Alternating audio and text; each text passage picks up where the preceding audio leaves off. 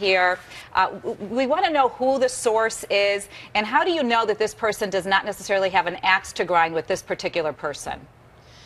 The reason I know that is because I actually saw some emails between the leadership that happened on the day that the Planned Parenthood decision was announced. So I have proof that the person was telling the truth. There's no axe to grind. Unfortunately, this is a case of Komen lying to the public about their intentions, and people are furious about it. And you saw these emails. We have not been able to see them. What specifically does it say? What is so damning? Basically, it just shows that Karen Handel, who was recently hired as the Vice President of Public Affairs for Komen, is handling and driving the decision behind defunding Planned Parenthood, and also driving the PR effort to sort of clean up what happened and to pretend like it wasn't about politics.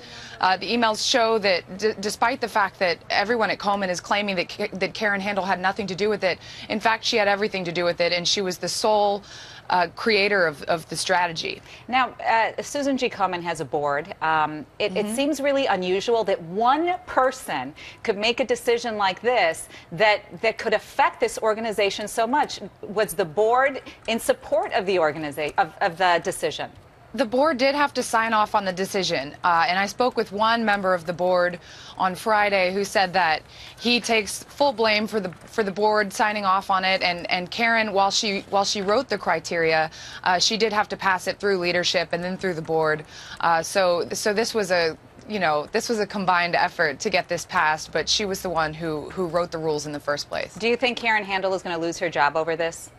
I do. I think there's a lot of internal pressure as well as external pressure for her to resign. If she doesn't resign, I have a feeling that she'll be forcibly ousted. It doesn't seem like anybody's a big fan of her right now. You know, I saw a piece online, I believe it was an op-ed piece, that was saying that now the Susan G. Komen Foundation is going to be looked at and with more scrutiny, right? And that one of the examples that was given was that Komen gave $7.5 million to Penn State's medical center. And, you know, one of the reasons why Planned Parenthood lost their funding was because no organization that was under federal investigation could actually receive any funds. So do you think that Susan G. Komen is going to be under more scrutiny now, or do you think that if this woman gets fired, that this will make folks happy with that decision?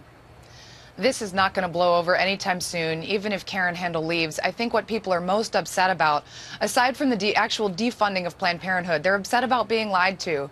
And they were lied to multiple times last week by Komen's PR department, unfortunately, and by Nancy Brinker herself went on Andrea Mitchell on Friday and just bold-faced lied. So I think that they're going to have to operate with more transparency going forward, and they're going to have to apologize to the public for not being straightforward.